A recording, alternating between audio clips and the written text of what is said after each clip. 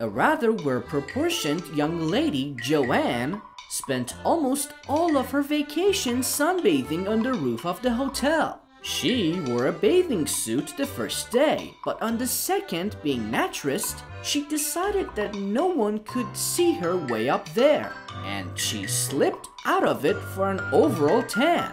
She had hardly begun when she heard someone running up the stairs. She was lying on her stomach, so she just pulled a towel over her rear.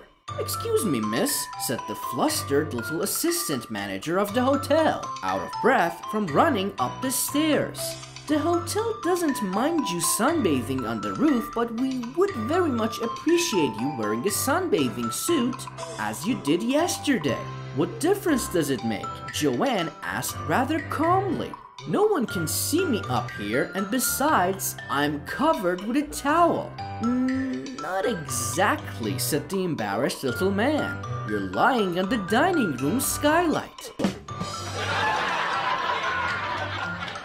One day a man goes to the doctor and says, "Doctor, you've got to help me. I cannot get an erection for anything, and it is ruining my marriage." The doctor thinks for a little while and then says, "I got just a solution for you. Go home tonight and wait until your wife is sound asleep.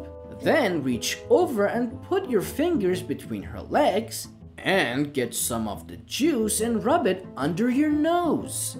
Keep on doing that and it should get you an erection." So the guy thanks him and hurries on home. Later on that night, he's lying in bed and his wife is fast asleep. So he reaches over and starts rubbing the juice under his nose. After about a minute, he can feel himself getting hard. Excited, he shakes his wife awake and says, "Look, honey, look what I've got." And she replies, "You woke me up at 2 in the morning to show me your bloody nose?"